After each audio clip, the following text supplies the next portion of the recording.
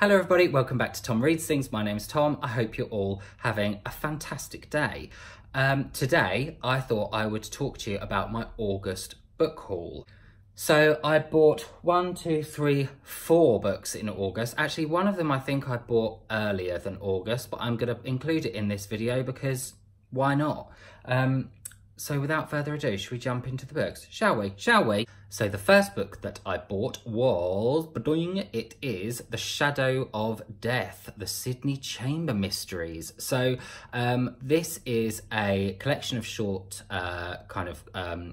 crime stories or crime solvies type story things based in Grantchester in Cambridge, where I am from. So this has a special kind of place in my heart for me, if you will, because they did a televised adaptation of these short stories not so long ago. And actually, I think they've done 2 series of it, which is brilliant. And I love it because it's set in Cambridge. I see all of the places on screen that I see every day. They talk about the places that I see every day. And yeah, so it kind of it's a bit, it has a special interest for me. I don't know if anyone's read these. I didn't realise that that the TV show was based on a collection of short stories when I started watching the TV show. As soon as I did, I stopped kind of watching it because I like to read the books before I watched the TV show. Oh, by the way, talking of that, has anyone been watching Sanditon on ITV in the UK? It's the adaptation of Jane Austen's Sanditon. I am so excited to watch that. However, I have to read it first. That's like a thing. I have to read the book first. So I'm going to pick up Sanditon by Jane Austen very soon. I think it comes in I think the Penguin Classics versions comes in a collection with Lady Susan, some of her juvenilia as well. So yes, is anyone watching that? Is it good? I can't wait to watch it. I'm going to read the book and then I'm going to watch it maybe on catch up when it's a bit more autumny. Very, very, very exciting. That won't be the last time we talk about Jane Austen in this video. So yeah, The Shadow of Death, the Sydney Chamber Mysteries. Has anyone read these? I love kind of short and sharp crime solvery type short story collection. So if anyone else has any recommendations along those lines for me, do let me know.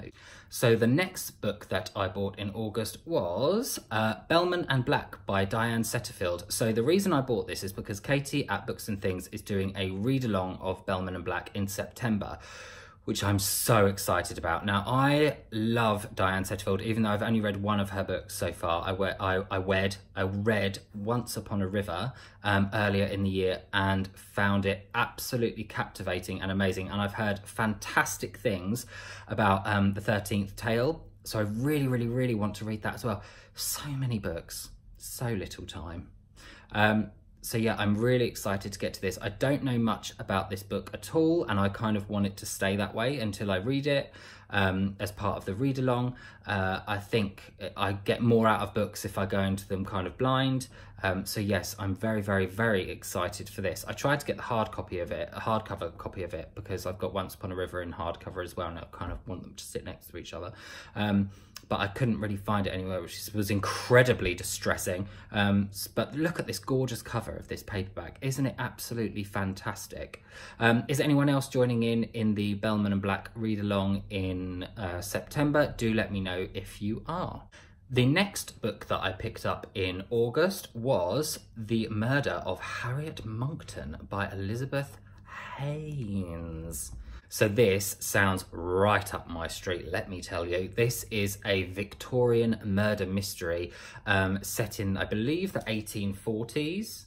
I'm correct, 1843. So this tells the story of Harriet Monckton, who is murdered.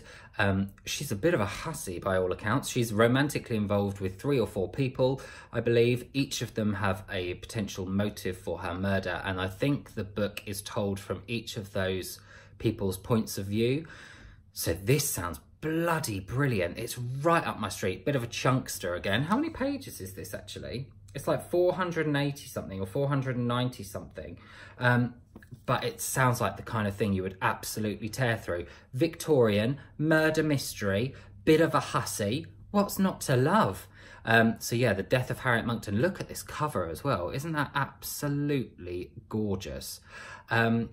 yeah, really, really nice. I haven't read any of Elizabeth Haynes' work before. Let me know in the comment section if you have read any of her work before, what you thought of it. Has she got any other Victorian kind of gothic-y murder mystery books out? Because I want to get them all if she has. And has anyone read this yet?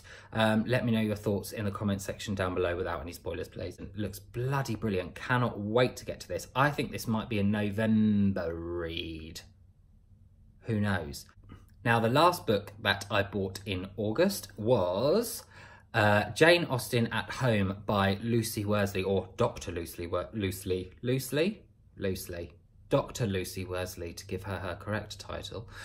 I love Lucy Worsley. I absolutely adored her book on Queen Victoria. I thought it was absolutely fascinating and an incredible... She has an incredible way of writing biographies that make it sound like almost like a novel, if you like. So this talks about, I believe, the literary figure Jane Austen and her. It tells the story of her life through her different homes or through the different places she stayed. Now, this has been a televised programme as well, so you can watch on YouTube Jane Austen at Home by Lucy Worsley. And I have already watched that, one of the rare times where I watch something before I kind of read it. And I found it absolutely fascinating. I mean, just in general, I love Lucy Worsley's documentaries. You can find a load of them on YouTube. I've just finished the 3-part documentary Fit to Rule, which basically talks about the health and illnesses of the monarchy from kind of the Middle Ages or medieval times right through to kind of the current times. And I found that so interesting. I've also just recently finished a documentary that she did on Mozart's time in London. What else has she done? She's done loads of wonderful stuff. Oh, she did a fantastic documentary about, I think it's called The Decade of Decadence and Elegance or something, the Age of the Regency, which was absolutely fascinating. But anyway, back to this book. So this, as I said, is a kind of biography of Jane Austen through looking at different places that she stayed and the different homes that she had. I was going to read this as part of Jane Austen July, but didn't get round to it in the end, and I think I will be reading this sooner rather than later. I don't think I can wait till next Jane Austen July to read this because I love Lucy Worsley's writing style and I'm really into Jane Austen at the moment.